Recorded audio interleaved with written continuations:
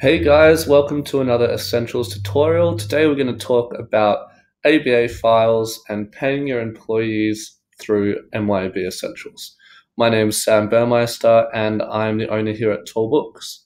So to start off with, to pay your employees in MYOB Essentials, you need to once again go into the settings area up the top right hand corner, and we're going to go to Payroll Settings.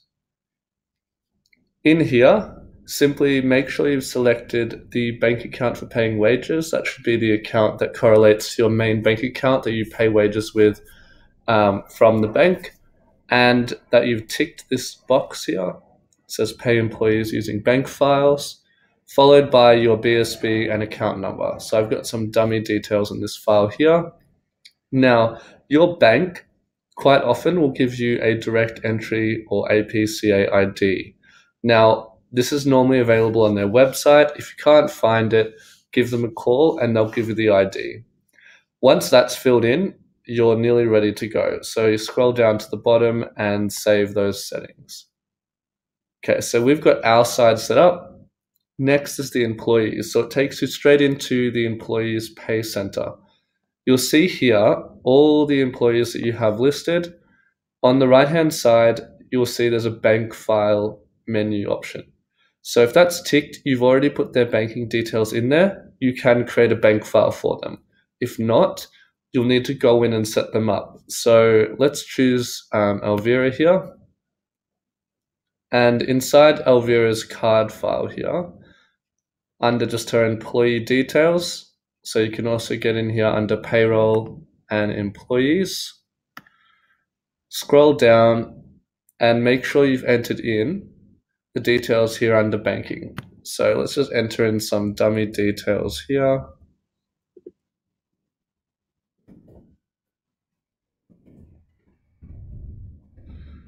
Okay, and you can enter in a payee reference as well to show what will appear on their bank statement if you'd like.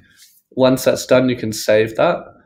And back on the enter pay list, you'll now see Elvira has been set up for bank file as well. So what we're going to do is select these 3 employees that have bank file set up so that I can show you basically how to create a bank file and pay your employees using Essentials. So hit start pay run as normal, and you'd go through the normal process of reviewing your pay slips.